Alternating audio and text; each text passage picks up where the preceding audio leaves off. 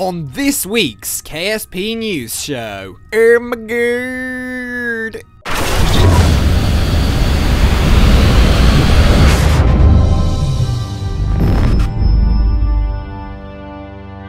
Reporting live from the Kerbals Space Center, it's your host, Jinli Kerman.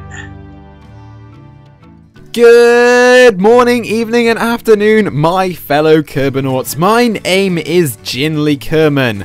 Oh my god, I never thought I would actually be able to report on the news that I'm going to be bringing you today, but I am. Kerbal Space Program is going into a full release. That's right, full release at the release of the next update, which shall be called 1.0. No, that is 100% right. Your eyes and your ears are not deceiving you.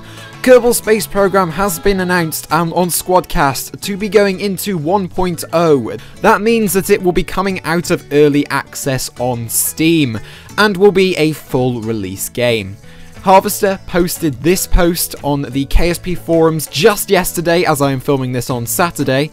It says, as development in beta has progressed, one thing has become very apparent. Kerbal Space Program is about to reach a state which every single one of the original goals for the game has been reached, and we can say that our original design document has been fulfilled.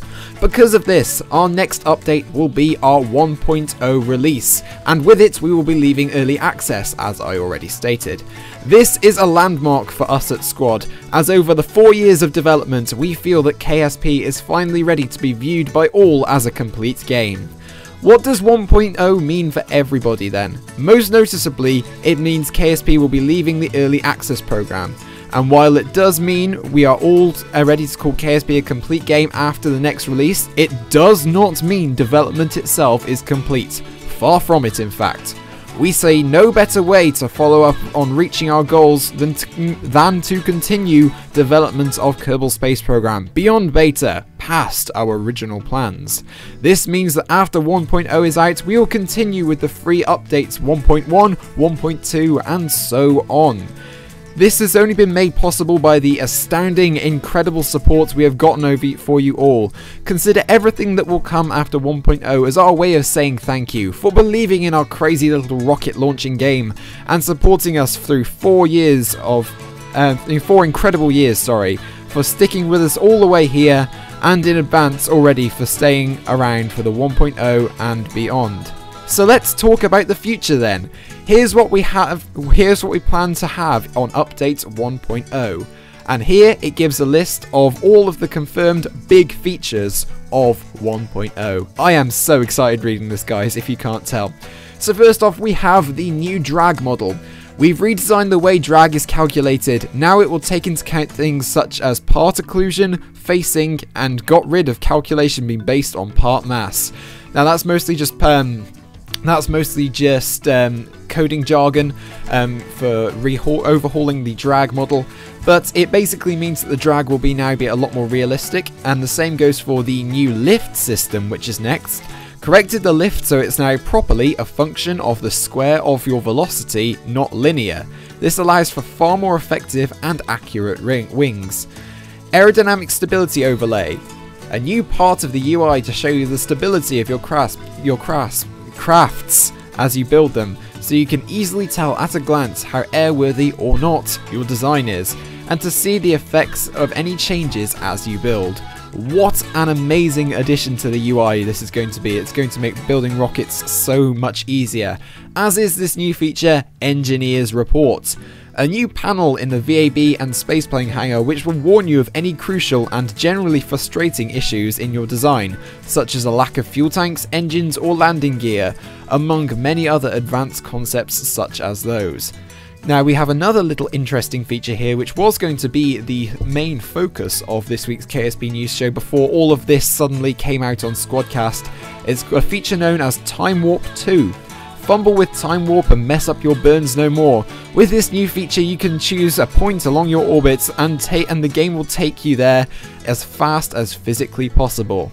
This is an amazing game-changing feature and I honestly cannot wait for this to happen, because Oh my god, I cannot tell you how many times I have time warped past a node at like 1,000 million times time warp and ended up like in deep space when I shouldn't have been. Oh, I genuinely can't get over this feature. This feature is probably my favourite among all of these, and there are a lot of amazing features here. Another awesome feature that I really like and I'm really going to try out is the new deep space and planetary refueling. Adding a new system and set of parts that will allow you to collect matter from asteroids and other bodies, then process it into useful things like fuel or oxidizer.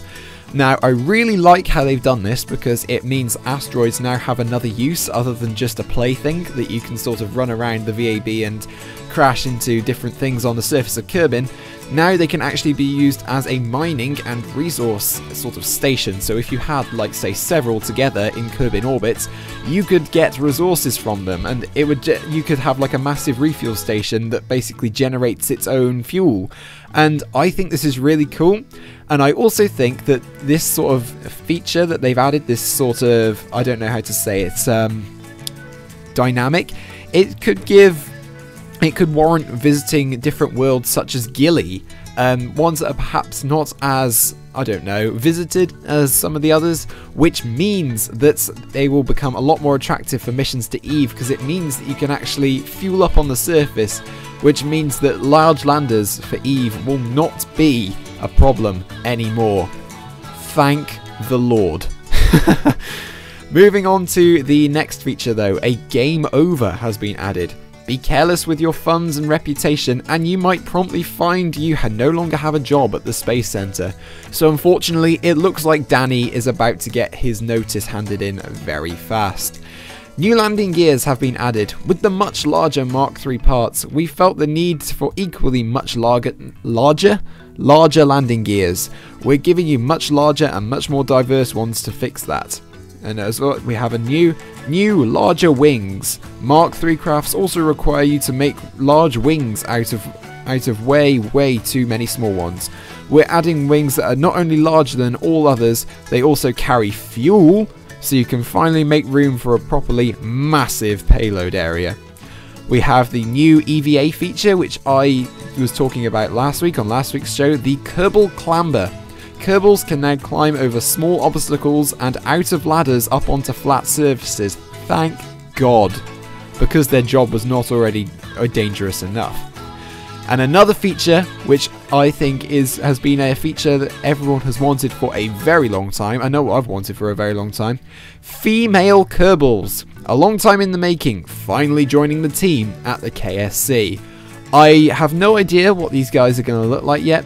I should say girls. These girls are going to look like yet, but I think if they took the model from the Texture Replacer mod, the female models from that mod, I honestly think that would probably look the best. We now have the economic systems rebalance, strategies, part costs, contract payouts. They all need to be fixed and have gotten a much needed balancing pass. We also now have the smaller change of part stats rebalance. We're making sure that no part is too light, too heavy, too powerful, or too weak. Exploiters beware. We have new contracts. We aim to bridge the gap between early and late game contracts, as playtesting showed the difficulty curve could use some easing. And now this next change I am looking forward to, because I initially reported on it way back when 0.25 or whenever the upgradable space centers in the last update were coming, and they ended up changing them. This is the Tier 0 buildings. The originally revealed buildings have been enhanced and modified to meet our original vision for them. So that means, guys, that the barn, the amazing barn, is making a reappearance in Kerbal Space Program, and I cannot wait for this because it's just hilarious. It's so funny. I love the barn. The barn is my bae. Yeah, I said that. Moving on to the next change though, a sound overhaul, adding sounds to several parts of the game and interface that needed them, as well as improving some existing ones. And finally, we have bug fixes. A lot of long-standing bugs are being fixed, and we do mean a lot of them. Beta means bug fixes, after all. And finally, it closes with a little statement saying, as always, we ask you to please keep in mind that the items above are not a commitment on our part. Plans do change as development progresses, and this update is no different. Same as always, you'll find a complete changelog in the release notes once the update is out, or stay tuned for our development notes every Tuesday to hear news as they develop. Happy launchings! And so, all in all, I'm so excited now. I can't believe that all these changes, all these massive changes are coming in one update, and the fact that KSP is actually coming out of beta now. Good God, I cannot wait. One thing that is missing from this list though is multiplayer. However, Squad have confirmed, and did confirm a while ago, that multiplayer will not be in the release version of KSP initially. It will be coming later down the line in 1.1, 1.2, whatever the update they decide to add it in is. So guys, I want to know your thoughts in the comments down below. What do you think of these new features? What do you think of Kerbal Space Program coming out of beta and into full release? It has been such a long time since Kerbal Space Program was first began in development. So I want to know your thoughts. Are you happy? Are you excited? What's your favourite feature of the new parts? Let me know in the comments section down below.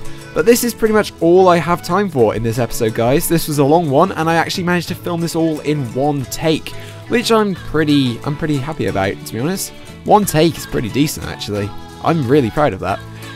But yeah, this has actually been uploaded on a Sunday for once because I have some free time. But yeah, guys, that's pretty much going to round it off for this episode. Please leave your opinions down in the comments down below.